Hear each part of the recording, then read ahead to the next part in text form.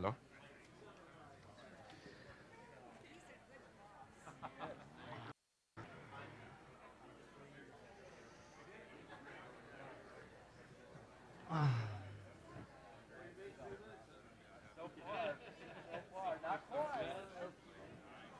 All right, we're ready to begin. If you could find a seat, please. There's plenty in the front, as usual.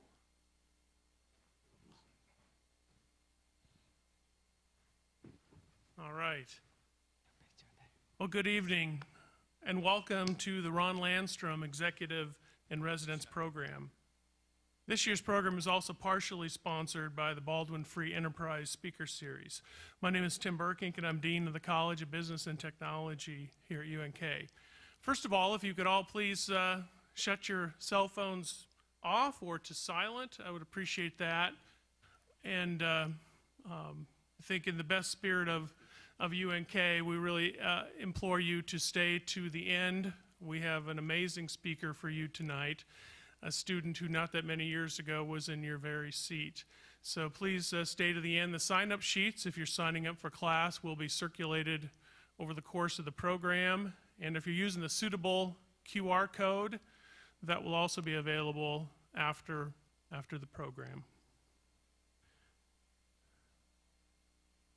This program, the Landstrom Executive-in-Residence program, brings business executives to the UNK campus to talk with students about best business practices, as well as our personal career paths and lessons learned along the way. This program was created as a result of a generous financial gift by Jerry Taylor, Kearney State College alumnus and former Senior Vice President and Chief Financial Officer for Applied Materials, and his wife, Jeannie. Taylor named the program after one of his favorite business professors, Ron Landstrom. We are so honored this evening, for the first time in 12 years, to have Jerry and Jeannie Taylor with us. If you would please stand, Jerry and Jeannie, we appreciate so much what you're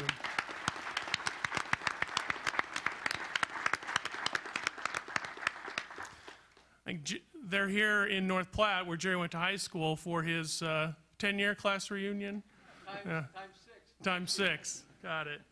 Thank you so much. And this is an annual event for us, and I took a moment to reflect on the amazing speakers we've had over the course of the last 13 years. And it really is one of the highlight events for our college and for the university. So thank you very much.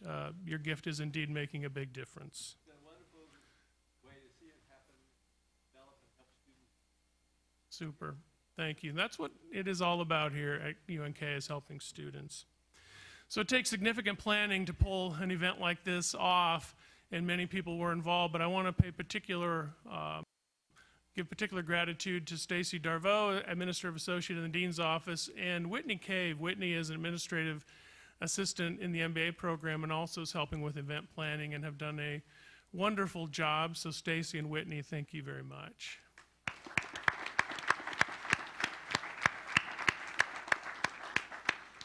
And our guest speaker earlier this morning met Whitney and said, "Oh, you're the one that's been corresponding with me." Said, "You know, you ought to come down to Austin and join my team." And we didn't bring you here, Andres, to raid our great faculty and staff, but we appreciate that. So I'm pleased to introduce to you tonight Mr. Andres Traslavina. Currently, Andres serves as the Director of Global Executive Recruiting at Whole Foods Markets, a 100 Best Companies to Work For. Andres leads Whole Foods Markets' Global Social Recruiting Initiative. This endeavor includes working with 12 regions to maximize social channels to source and recruit passive candidates. During his long recruiting tenure, Andres has also worked as Director of Recruiting and Institutional Partnerships at Blackboard, as a consulting corporate recruiter for Microsoft, retail, and a senior consultant at Talent Plus, where he worked for a slate of some of the best and most recognizable companies in the country and indeed the world. His recruiting approach is based on helping candidates discover their strengths and employers find and select top performers and their talents and cultural fit, and I think he's going to talk a bit about that tonight.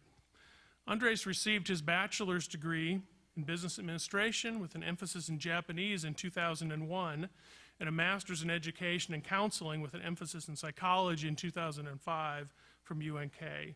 During his time at UNK, Andres was a member of the tennis varsity team and served as a resident advisor, a chancellor's ambassador, Disney College program campus representative, and as a recruiter for the admissions office for 5 years.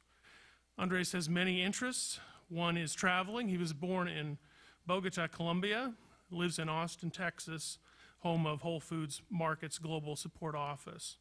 And he's worked as a recruiter in Europe, Asia, and Latin America. Just as an aside, it's so gratifying to welcome back one of our former international students. As a side job for the last year or so, I've been working with our international education office.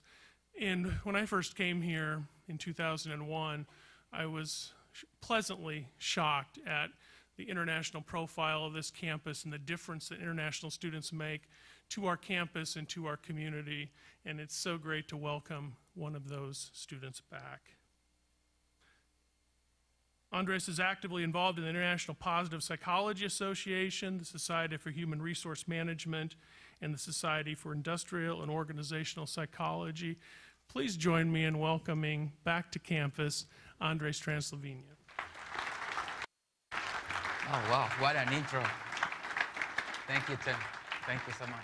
Oh, a door stopper? We'll get a picture later. All right. The floor is yours. Well, thank you for that kind introduction. And Taylor, Jeannie, thank you for making this happen. And I am very honored and humbled to be here. It feels very surreal to be back on campus, but it's very special to come back to a place that means a lot to me and to see people that I truly love. And with that, I will start my talk, but I hope that you have a lot of questions for me because I'm going to go through this really, really quick. I thought I would start by showing you some pictures that represent, you know, my friends, some of the memories, and some of the experiences that I had while I was at UNK.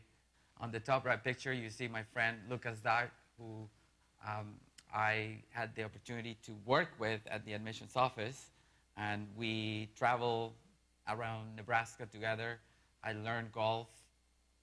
Well, I didn't learn golf, of course, but he tried to teach me golf. And I have in there also a picture of Dr. Ed Scantlin. You guys recognize him? I hear he's somewhere else in the org. And I admire the passion for exercise, right? Besides playing tennis, I got a little bit into exercise, and it's something that has lasted me and served me for a long time. And the memories, the friends, and you know, the people that I left behind here have been a very propulsive force for me to, you know, accomplish the things that I have. And I found my first job at UNK. So I first started as an admissions counselor and recruiter, and that's a picture of our team. And Dusty, who is traveling, recruiting students to come to UNK, is there. He's now leading the admissions office. Very, very fond memories. In the bottom picture, you also see our UNK summer advising team. And what I learned from this team is that, and that was the first opportunity when I led a team. And I discovered that leading a team was just as easy as hiring the best people, because these guys had so much fun, they were self-managed, and it was my first introduction to leadership.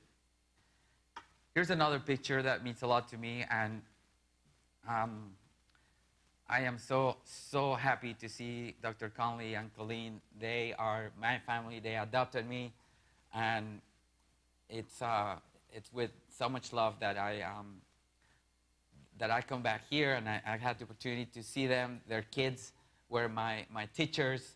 You know, these kids are a byproduct of love and a couple that has emotional intelligence. a lot of the things that I look for when I recruit leaders, I kind of learn from Tom and Colleen. So it's so awesome to be back here and to spend some time with you. And I also have a picture of one of my mentors, Dr. Pete Longo, who's here. And as you can see, he can make a lot of pancakes, and me not so much. I'm not so good at the pancake business, but moments like that were the ones that you always take with you, right? And the professors at UNK are not just there to lecture a class or to teach you, but they really become engaged into the student's life. And they may not tell you this, but I know a lot of the students will remember and carry those experiences fondly. So here's a picture with one of my first bosses, Mickey Mouse. So I had the opportunity to go to Disney to do a couple internships. And all of this was through UNK, right? I competed with over 30,000 students from all kinds of universities and was fortunate enough to join Disney in a couple internship programs. And why Disney means so much to me, it's because they have something magical, right? There is pixie dust, and they obsess with guests. Customer obsession is one of our leadership principles at Whole Foods Market and now Amazon. And I think by experiencing Disney, by experiencing hospitality, I learned to provide amazing experiences. Today, I tell my team that we are not in the recruiting business, but that we are in the hospitality business. I want for every candidate that comes to Whole Foods to leave with a very awesome impression. And most of the candidates do not get the job, because only one gets the job. But if the candidates that do not get the job leave with an experience and saying, wow, that was an amazing interview, and by the way, I'm gonna become a Whole Foods shopper, that's success for us. So through UNK, I also had the opportunity to travel, and I did a lot of the travel on my own during the summers. I visited my aunt in Spain, and I started to enjoy travel a lot. But through the program that Anne-Marie, and I saw her somewhere here, runs, Anne-Marie runs an amazing program that you should all take advantage of, right? So I started traveling, and I can tell you that travel is the best book, right? You can't learn what you learn by traveling through any lecture or by reading any book. And I'm not talking about the kind of travel where you go and stay for 3 days at the Four Seasons in Mexico, right? I mean, you have to go travel and suffer a little bit, right? And be embedded with the culture, struggle with a different language, learn by failure. And ever since, I have not stopped traveling. So I had the fortune to be, to have worked in other places, but to also plan travel as part of life, right? When you plan an experience, research shows that sometimes the planning of the experience is actually more enjoyable than the experience itself. So my wife and I have the fortune to plan this every year.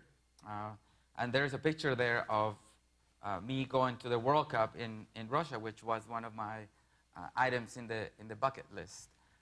And you know, I'm very, very fortunate to have travel as, you know, one of my dearest hobbies.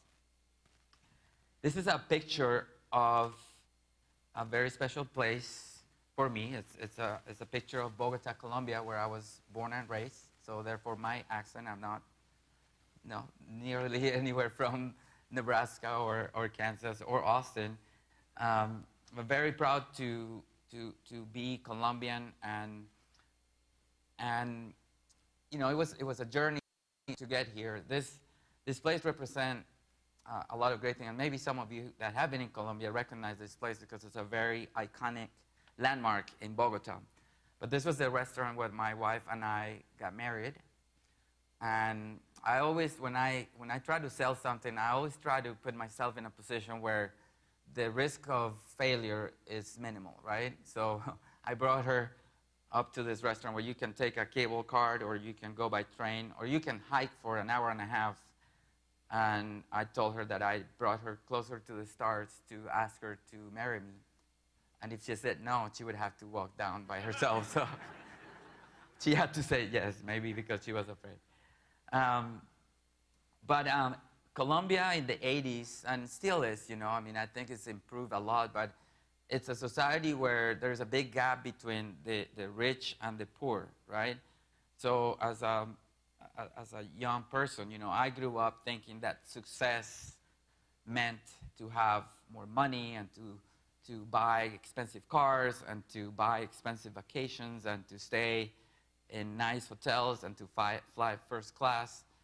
I was very protected. You know, my mom would get really mad if I go to the bad side of town, and I was a great student. I was the best student in high school, had the best grades.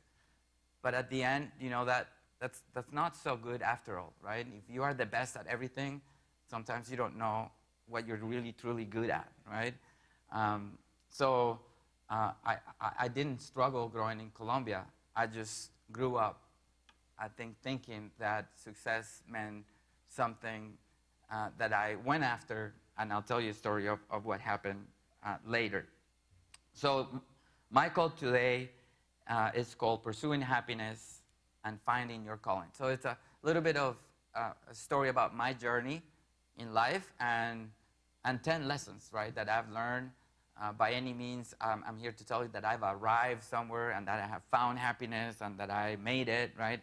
I am just getting started, and I have just learned some principles that I want to share with you. And this fist bump that says scale will show kind of the moments and some of the lessons that I have found very compelling and transformational, right? If you want to follow me on Instagram, we can exchange pictures. You can use the hashtag happiness or goalopers to maybe include some of your own pictures. So this was Colombia in the 90s. If you know anything about Colombia in the 90s, you probably will think violence, a place that struggled a lot with drug trafficking, right? And I have a picture of my mom there because she's one of my heroes. She had a very difficult job, very tough job. She was an undercover prosecutor, and there was a lot of fear because of the environment itself.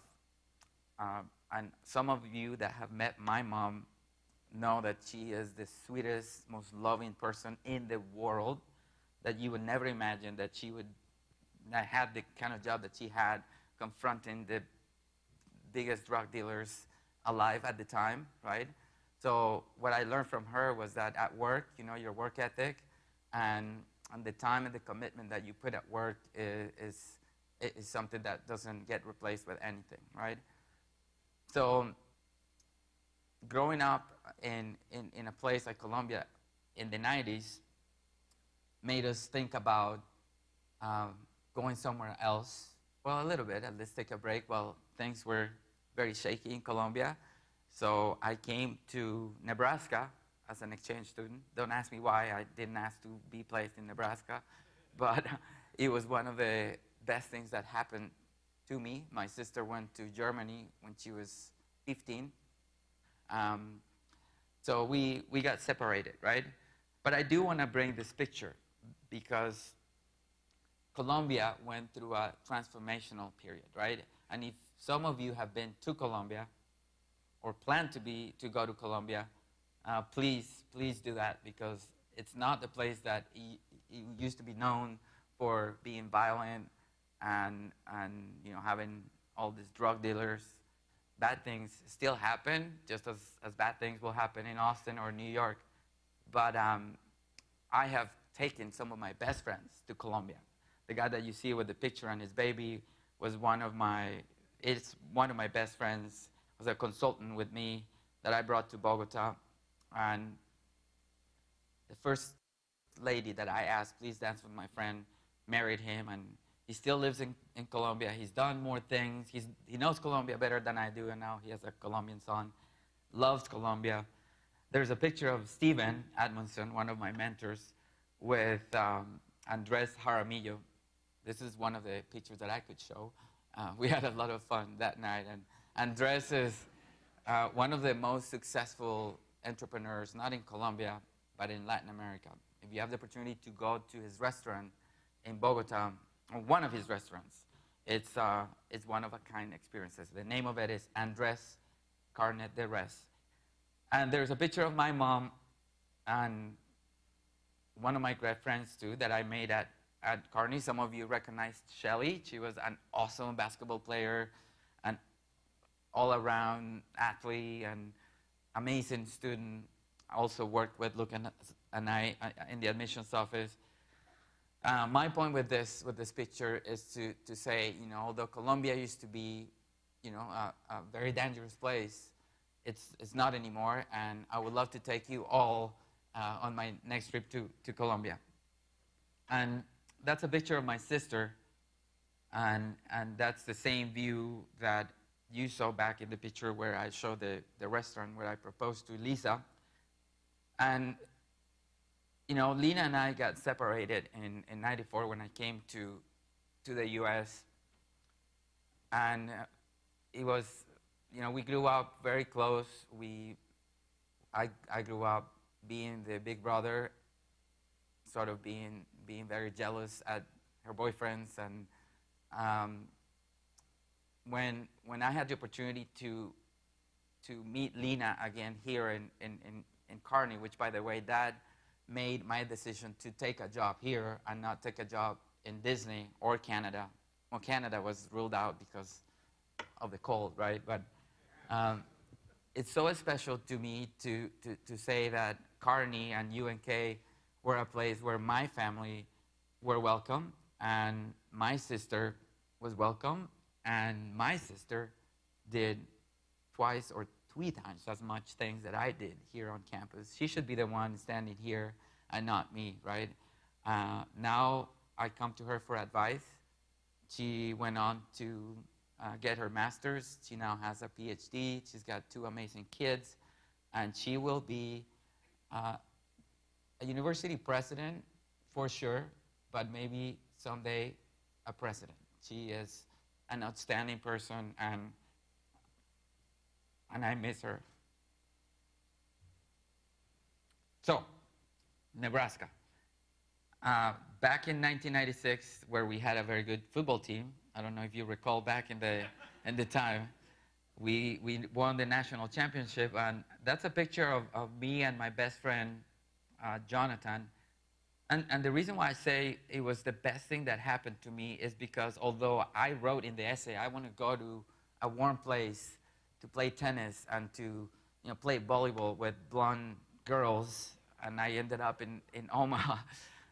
The kind of hospitality that this place offers, and the people, the values, and the friends that I made were the springboard to many more things that happened to me. So all of my dearest friends are from Nebraska, and although I did play tennis for a little bit in high school and here, that wasn't the reason why I chose UNK. In fact, I played tennis for a year, and I quit. I quit because I wasn't winning, and because I thought it was crazy to take off 3 days and travel, and then not have too much time to do a lot of homework that a lot of my professors here gave me. So it was great to come to Nebraska. Fast forward, after college, after many amazing experiences, after traveling, I ended up doing this with Lucas, going out to every high school in Nebraska. And I could say every high school because I purposely wanted to have every territory, or because it was really boring to go to one territory for one semester. So it was fun to get to know Nebraska. I admit that in some high schools I would walk in and kids would be really puzzled by my accent, and they probably hadn't seen someone that looked like me or that was from Colombia, but we had a great time.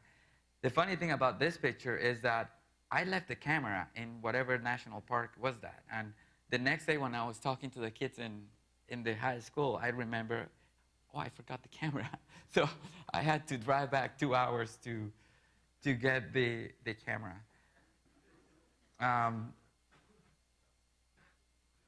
So during our recruiting experiences, we also had the opportunity to recruit internationally. And I have a picture of Barb here and my sister representing the University of Nebraska in Omaha with some of our students in Colombia.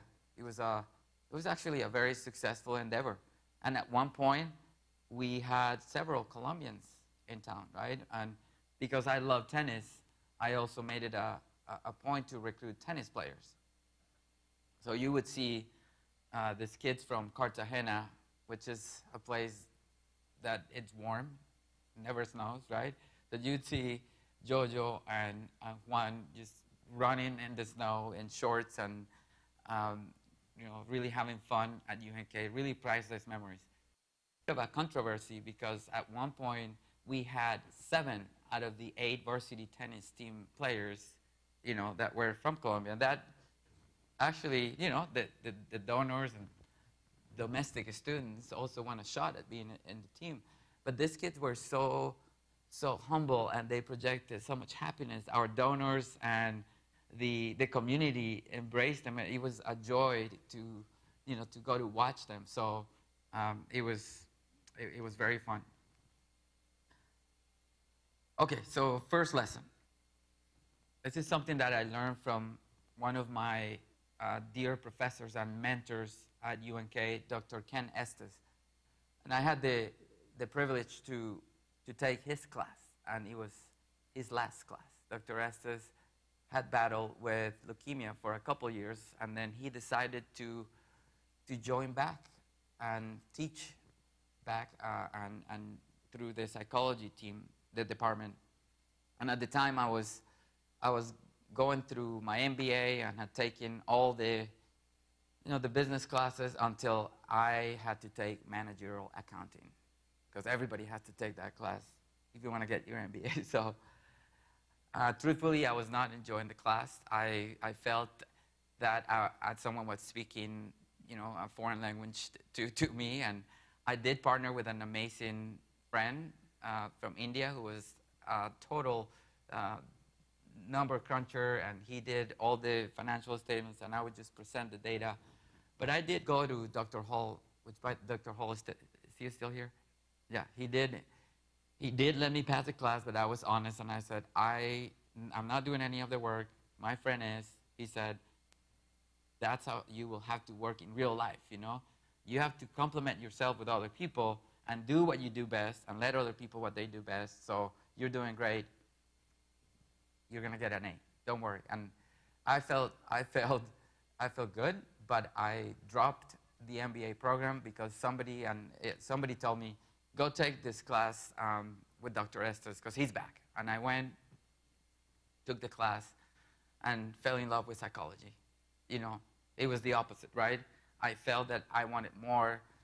And, having Dr. Estes, and you know Dr. Estes, and you know the enthusiasm that he projected while he was sick, and he said it himself, he said, I know I'm sick, but why do I have to act like that, right? And having him in the class where he was back telling the students, well, you got to be grateful just because you're here, right? At the beginning, it didn't make a lot of sense why this guy was so happy, right?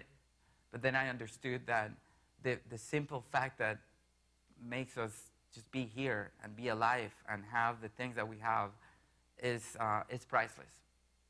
So Dr. Estes taught the class, and unfortunately, he caught a bad cold at the end of December, and I think he passed soon after that. But it was one of those moments that left a lifelong impact in me, right? And one of the things that he always said is, be kind to everyone that you meet because everyone is fighting a tough battle. And then I realized, well, it's not about me, right? And sometimes you encounter people that seem really happy, that seem to have it all together, but everybody has something that, you know, they struggle with, right? A lot of the happiest people are very depressed, right? So big awakening moment for me. Then fast forward, I graduated with my master's, and I was recruited by this company called Talent Plus. And, you know, remember me as a little kid thinking about cars and travel and being an executive. Well, I got what I wanted, and I was traveling a lot, more than I wish I wanted to. And I was getting away from the things that really mattered to me the most, meaning my friends, my family. You end up in bad habits. You know, you eat really bad when you travel so much. Airport food is horrible. And you think that your best friends are your best clients, when in reality, people don't care about you too much as you think they care, right? But people that are always there for you, the ones that really care, are just a phone call away. So, yeah, my job was actually nice in the sense that I got to stay at really fancy hotels, and I got to fly first class, and I got to wear a suit. Now I don't wear a suit. That's why I'm not wearing a suit today, because I did it for a long time, and it's very expensive to do dry cleaning. And I was very successful, right? And I bought a house, and I bought a car, and another car, and a lawnmower, and one of those snow blowers, and a microwave. So, and then I something was missing, right? I realized that although I didn't have, you know, a lot of things, but I thought I had achieved, and I had, you know, purchased what I thought was going to make me happy. I was missing something, and it was the connection between you know, my family, between something really meaningful, right? So then I started a journey of understanding, you know, what was it missing from all the success that I was having. And I found some lessons along my way through my journey through Talent Plus that have served me today, and that are the fundamentals of how I recruit, how I approach, you know, talent. And one of them, very simple, is, you know, understanding that you can't be good at everything. Excuse me, you could be good at everything. You could. I could be good at accounting and public speaking and marketing and law, but you cannot be great at everything. That's the difference, good and great, right? So I learned that by studying leadership and what made people successful, you could actually hone in into what makes people really good at one thing, right? So understanding how to look for people's strengths, and understanding on how to leverage people's strengths, not just in my professional life, but, you know, with your friends, you know, with your spouse. If you focus on the person's strengths rather than on their weaknesses, you get less yelled at. So it's a very simple lesson, but a good one. So here's me in Chile, I think, and I am really tired. You know, I'm really exhausted. Again, you know, thinking about what is missing in my life, and I stumble into this, which is an area of psychology that focuses on studying what's good in people, right? Why people are healthy, why leaders are great leaders, rather than studying schizophrenia or depression. And through this book, I mean, these books were really addictive. I mean, the findings, not just based on self-help, but in actual science, right? They're backed up by studies, and you could clearly see what some of these principles, if you apply them to your own life, could be the key to finding happiness. So I made it a point to actually get really involved with positive psychology, and I see Teresa was one of my psychology professors that I adore here, and but I went after these guys, right? So I went and met Dr. Seligman is the founder of positive psychology. Dr. Csikszentmihalyi wrote a book, very famous, called Flow, right? And then I understood that finding mentors and being around mentors and calling mentors for advice, and not necessarily always calling them, but following a mentor's philosophy, it's one of the keys to finding happiness. So back to the mentors that I mentioned earlier, you know, the mentors that are always there are a phone call away. And I can say that with the mentors that I have here in this room, because they have always answered my phone call, and they have given me the best advice anytime that I have required it. This one is a tough one, because I had a very difficult relationship with my dad. He, a guy of very high standards. He's wired as an engineer. He was an amazing chess player. He would play chess with the Russians.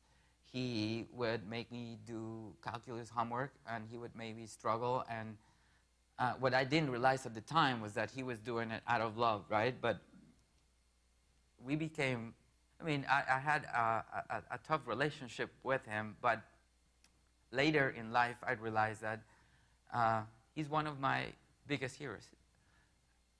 And I miss him, and I am so glad that he is here and that I can tell him this in person. You know, sometimes we wait until people are gone, right? And then we celebrate people when they leave. I was just watching the memorial of John McCain. I'm not into politics, but I think the guy was very amazing, great philosophy. And it's just sad I don't know if his daughter had the opportunity to tell him what she did during the memorial.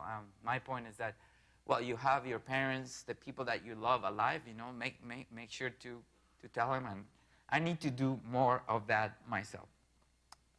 Okay, so a key moment here. This book, this concept of stumbling into happiness is the book where I learned that imagination is something that makes us very different from any other animal, and that money is not the end of it all, right? So there are studies that show that people that make, you know, anywhere between $50,000 or $75,000 are as happy as people that make more than $150,000. In fact, the correlation between money and happiness could be negative, as in some cases, the more money that you make, the less happy there you are, because then you have another problem, right? You have a Lamborghini and somebody scratches your car, so then it's stressful, and you know, you don't get bumped into first class, so you get really pissed off. And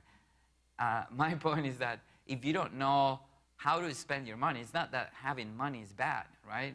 Making money is good, and making money is easy, by the way. You buy low, you sell high, and you can be really wealthy. But if you spend money on the wrong things, you are not going to be happy. So there was another moment of, I don't have to be, you know, keep improving my car or keep buying things to be happy. Now, on his book, Dr. Gilbert talks about, the need for having certain things, right? Food, shelter, the basic needs are also important to have a happy life. So when money is not the primary focus, then you start having fun. I'm like, okay, let's loosen up. Let's have experiences. Let's enjoy life. This is a picture of my parents and I and Lisa just goofing around, and it was one of those things where it was a weight taken off your back, right? you have to work on experiences, have to work on spending money on things that are very meaningful, and spend more time with the people that you love. You know, time is the most precious thing that you have, right?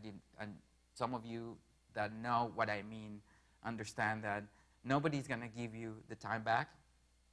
No one is giving you the time back that you spent today, this hour with me. So thank you for that, but I hope is meaningful.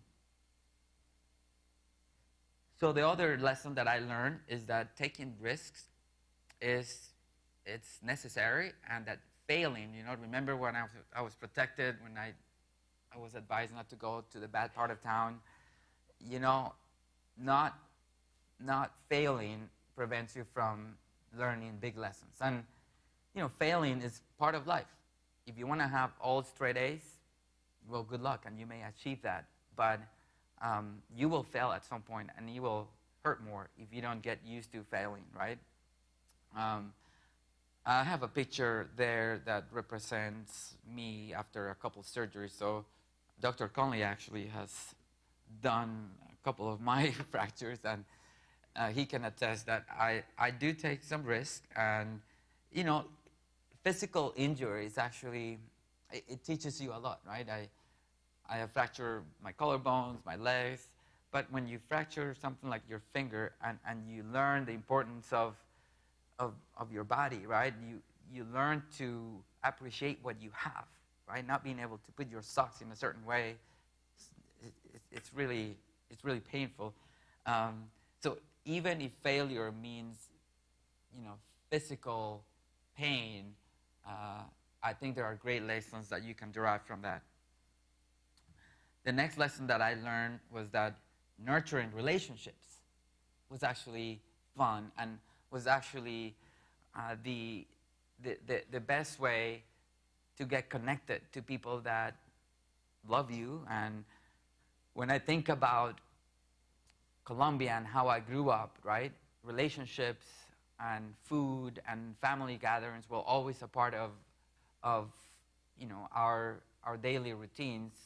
Maybe we didn't have a lot of money, and if you look at the studies of some of the countries that are the happiest, right, these are not the countries that have the most money, but these are the countries that, you know how to dance and celebrate soccer, and they have enough, but they celebrate among families. So I started to get closer to my family, and started to get closer to my sister, and I started to become a little bit more open to commitment, meaning not just having you know, a girlfriend here and there, but maybe, you know, meeting a girl and being open to a commitment. So I did meet my wife Lisa, and it was I haven't done anything for as long as I have been married to Lisa, and so that tells you that I love her very much. And when I met Lisa, I was in a place where I was happy. I wasn't trying to make her happy, and she was very happy doing what she did, which is a completely different talk, a completely different lecture, but find someone that is already happy and just bring happiness together. And, you know, today Lena gave us the gift of having, you know, nephews, and my mom and my dad are over the moon with having grandkids. I did not have that opportunity, but I am so lucky and fortunate that, you know, we have these little ones to enjoy for a long time. So the next lesson that I have in here is around the difference between a job and a calling, and what it means to actually be self-actualized when you're doing something that you love, right? So when you have a job, this is a study of someone by the name Amy Wozniacki. Teresa may correct me on this, but Dr. Wozniacki did a study on the correlation between, you know, the job, a career, and a calling. You know, when you have a job, your motivation is is the paycheck, right? Your motivation is just to get to Friday, collect the paycheck, and leave, right? When you have a career, your motivation is probably to get promoted and to get a company car. And sometimes when you want to achieve more than the other person, you tend to be competitive. You throw people under the bus, right? When you have a calling, you don't have to think about Sunday any different than when it's Monday, right? You go to work because you love going to work. You actually don't go to work. You get to go to work. You get to go to this place that makes you happy, that satisfies a need that we all have in finding meaning in what we do. So then I also, as I was traveling, as I was learning all about happiness, I stumbled into this place in Omaha in 2008, and I walked into Whole Foods Market, and I looked at the team members, and I saw how they interacted with one another, and the products, and the smells, the cheese, and I'm like, this is Disneyland for foodies. This is amazing. I want to be a part of this company. How can these people be so happy? And these are just cashiers. So I made it a point to study Whole Foods Market, to study the leaders at Whole Foods Market, and to try to quit my traveling job and to try to seek Whole Foods Market as a job. So here's another lesson that I learned through this book by Sonia Lubomirsky. And on the book, there is a study on something that she calls the happiness set point. Imagine a pie, and 50% of that pie is your happiness genes. 40% of that pie are the things that you can control, the things that you can take action on, and 10% of that pie are the things that I was mentioning at the beginning. Your cars, your houses, your material things. So through the study, I realized that my happiness genes were pretty favorable. So I probably was a pretty happy guy to start with, right? And having grown in a culture where I think happiness through gatherings, through food, through family was part of the culture, gives you an advanced foot in the race as far as how happy you can be. But the thing that I was missing was on where I was focusing my energy, right? So I was focusing my energy on trying to change that 10%, where if I could just change that 40% that involved nurturing relationships, being healthy, being a part of something bigger than myself, right? And establish meaningful relationships, and controlling what I could control, then I could actually, add the 50% to 40%, so I could end up with 90% there, right? So I made it a point to take action of what I could control. So I quit my job, and I told Lisa, let's go to Austin. She said, you're crazy. I am a tenure professor. You make no sense. You don't have a job there. But you have to be persistent, especially with your wife. And I persuaded her, and we did move to Austin. We moved to a place right across Whole Foods Market. And it took me 4 years to get to Whole Foods.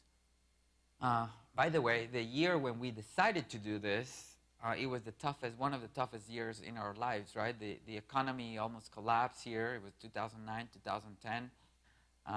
So then we were trying to sell a house, and it was harder than it ever was. The idea of Lisa taking this sabbatical, well, I mean, professors that know or that have tenure know that it's hard to leave tenure, right?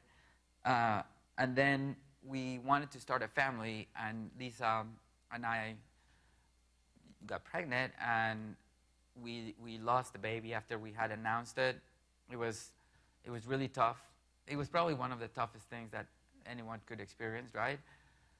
So with all of that, we almost backed out. We almost backed out, but we were resilient, and we made the move to Austin. And in 2016, we adopted this little guy who is now the love of our lives. And his name is Darwin, because when I got Darwin, I didn't ask for permission. I asked for forgiveness. So I said, okay, like, what do you want to name him? We can name him any scientific name it. So he is Darwin in honor to Charles Darwin. My point here is that we couldn't control the biology of the miracle of having a child, right? We had to play with the cards that we had, and we took action on some of the things that we could control, right? And Darwin represents a lot of happiness. Darwin represents a lot of simplicity, and you could see him on this picture. He is the happiest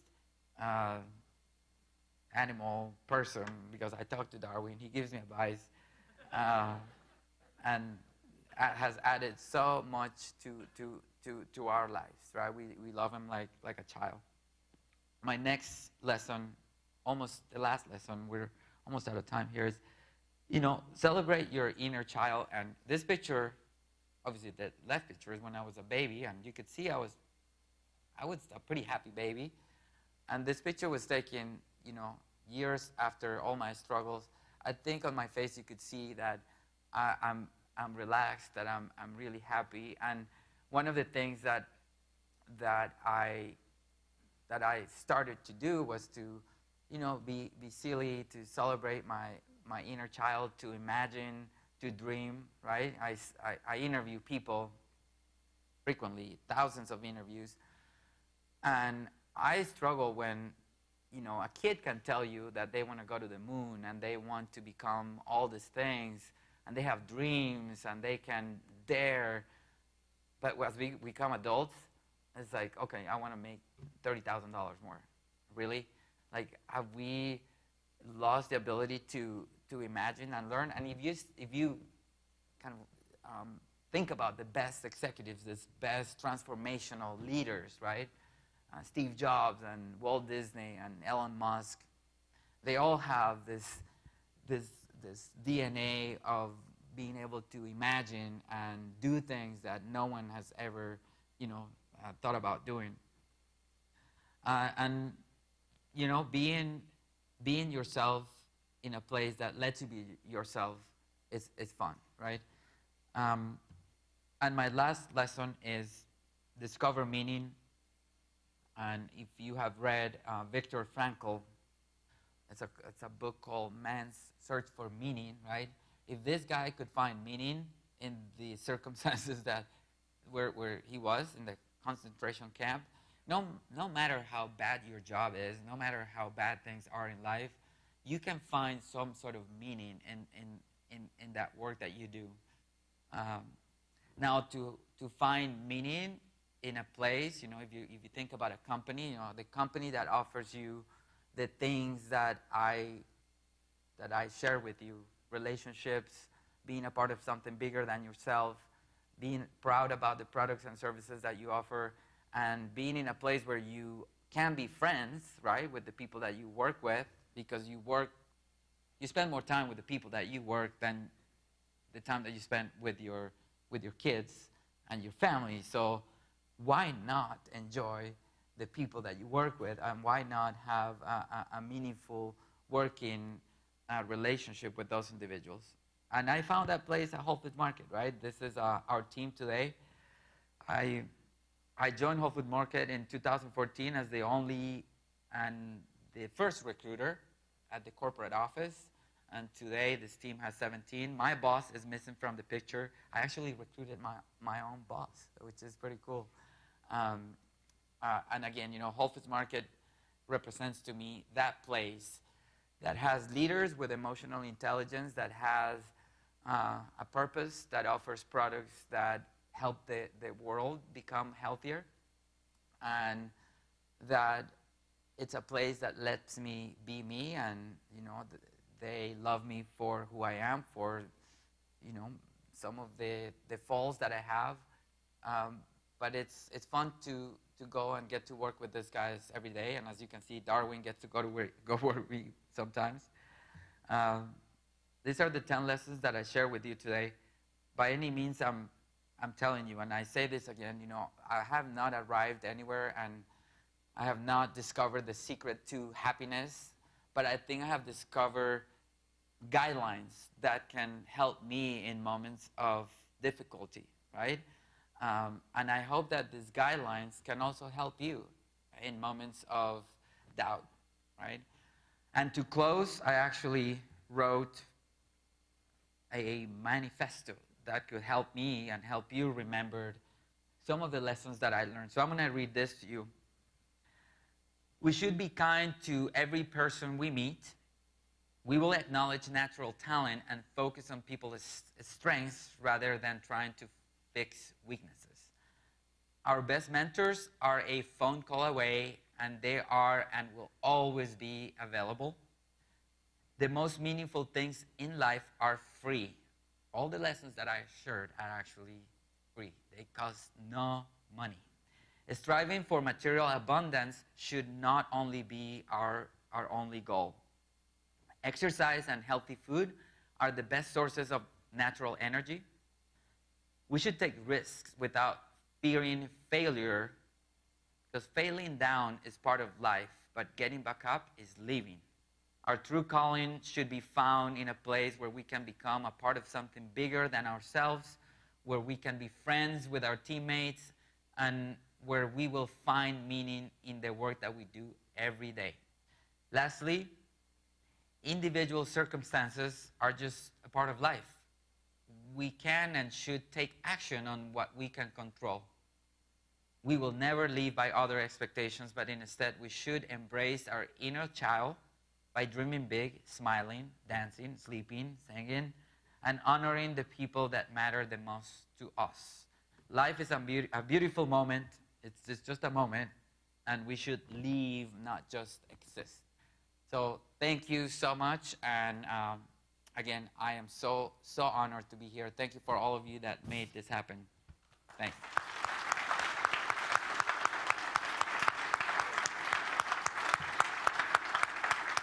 Do you have time for a question or two? Yeah? Andres, that was just amazing. Thank you so much for being here. We do have about 15 minutes or so for questions, so I will do my best to work my way around the room. Who's going to get us started? In the meantime, I'm going to take a selfie and You send have it to be patient. You have to wait them out. They will eventually get so uncomfortable, they will... There's Anne-Marie. No, you... Oh, okay. Anne-Marie.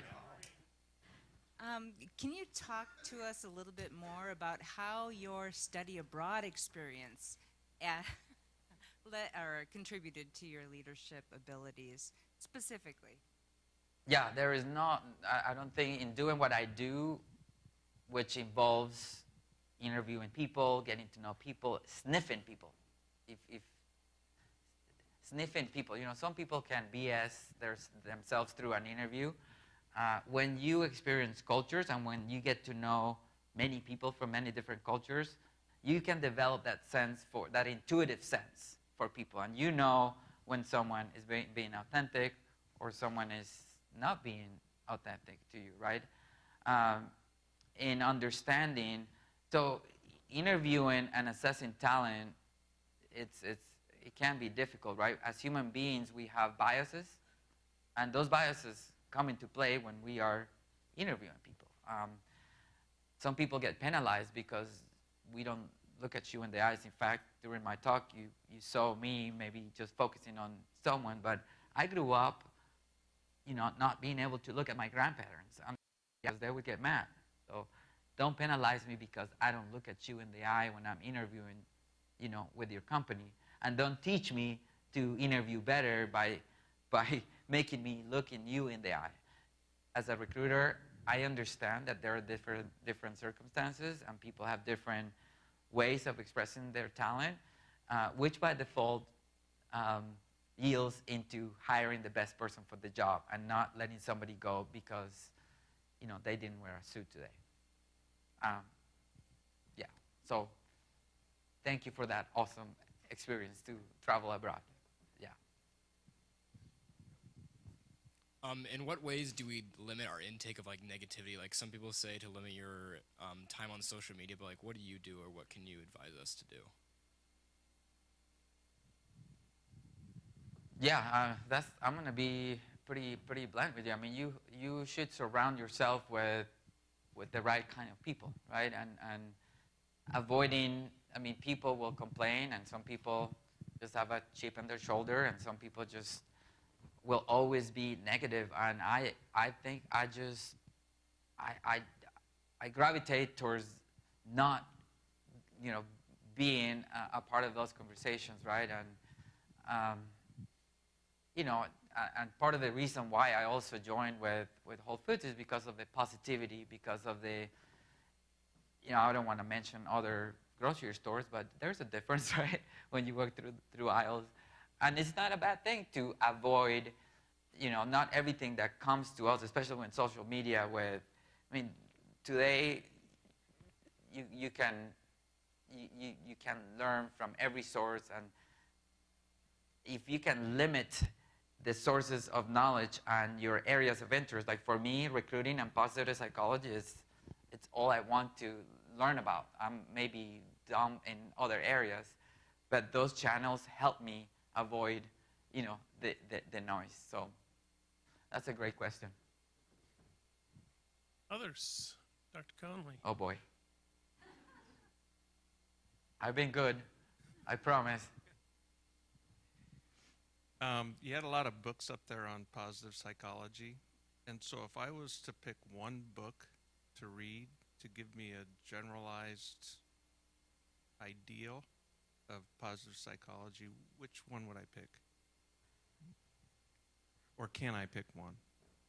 Yes, I will give you a book. That's a given. I think, flow is such a simple concept that it's so easy to comprehend, because when you are doing surgery, you get in a mode where you don't think about the time. You are in flow. You are in your element. So when you understand the science behind how to be in flow, you have a recipe for finding more moments and do things that put you in flow, right? People that play the piano, people that run, but at work, knowing how to find the formula for flow I think that's a pretty good book to start with. Yeah. Would you happen to know the author of that book? His name, yeah, I was on the picture with him. I'll see if you can say his name. Mihaly Csikszentmihalyi, or Csikszentmihalyi.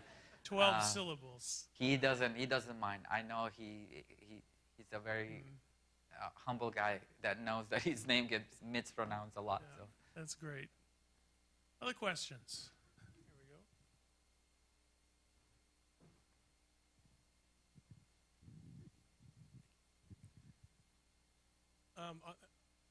On the note of passion, you had the diagram there of the different levels in a career and all that. At the company I work at, we have a lot of software developers, and there's a pretty clear separation between those that love their job, consider it a craft, and those that are 9 to 5. When you encounter people that are more of a 9 to 5, nothing wrong with 9 to 5, but when you encounter people like that, do you have any tips for getting them to take ownership of their work, to find that passion in their work, or ways to encourage? yeah, I mean, one of the things that we do we call these people psychologically retired, right? Where they're just there and they can't wait to go home. And one of the best things that you can do for them is to tell them that it's best for them to find something else, because I guarantee you that when they go home, they're not the only ones that are dreading that job. Their kids are seeing this, and their parents, or mom and dad, their spouse. So I think you're doing them a favor to actually, to show them the exit door. And I've had this conversation, and the majority of occasions, people have thanked me, right? And maybe software engineer is something that they were told that they needed to do, but where their true passion was, medicine. So I just think that it's really hard to instill the passion and the fire in someone that is not motivated intrinsically by the job itself, So it's maybe not the answer that you wanted to hear, but it works, yeah. Way in the back.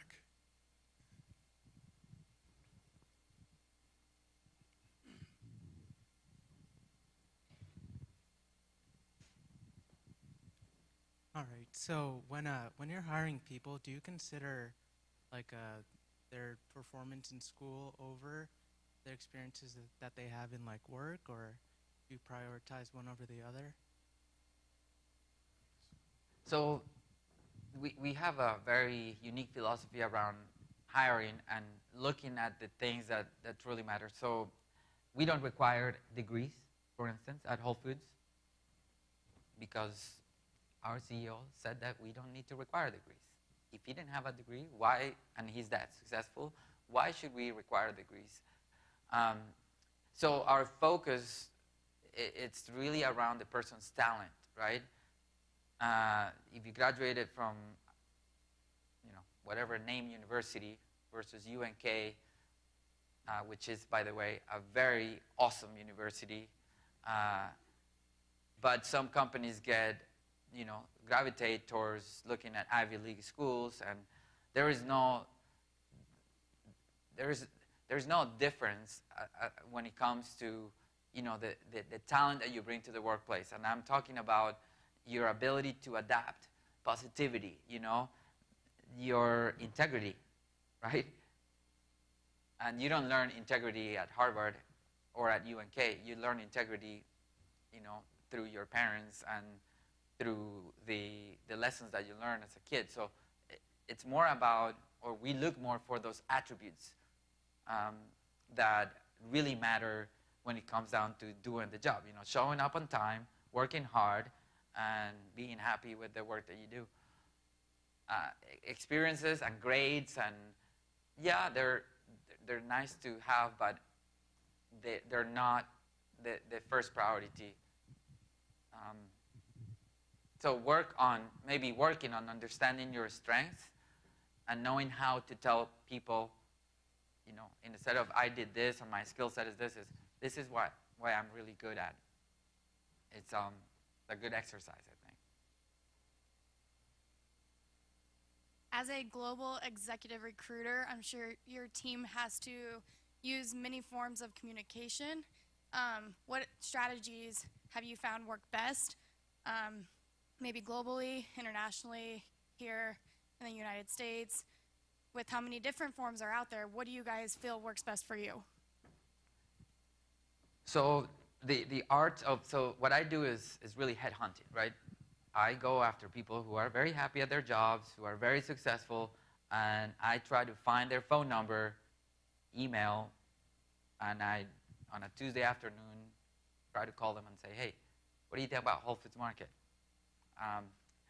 So to answer your question, the best way we have all these tools, and we send all these emails, and we have, different channels, and we try to get through the back door.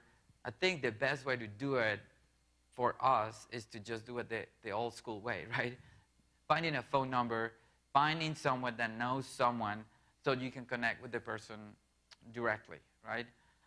I do, and I'm very passionate about all the hacking tools that are out there to find people's emails, and I think I could do pretty much anything as it relates to that, but nothing beats also the personal connection. And when somebody hears your passion about the company, about a product, about what you're representing, no AI or bot can beat that, So it's human relationship. It takes more time. It takes, more effort, but it's well worth it.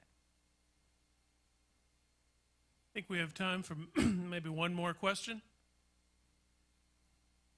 Hopefully not in the very back row.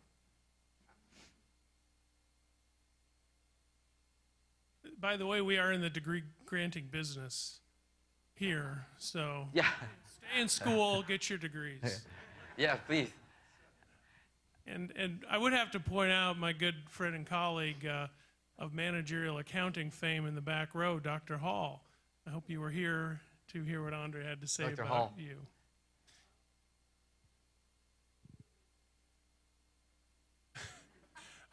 Well, you could look at it that way, or you helped him onto a different path that's obviously worked out well for him. I did well in your class.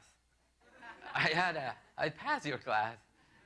I just didn't enjoy it that much because it was hard to caught up with all the numbers and whatever we discussed, Okay. Well, thank you. Thank you. Again, Andres. Thanks. This has been awesome.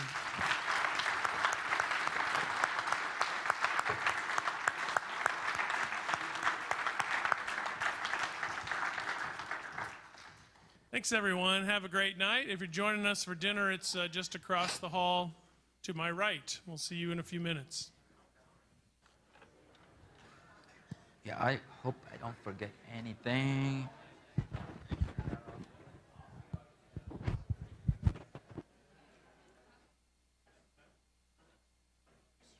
Thank you, Tim. Oh, man, I was nervous,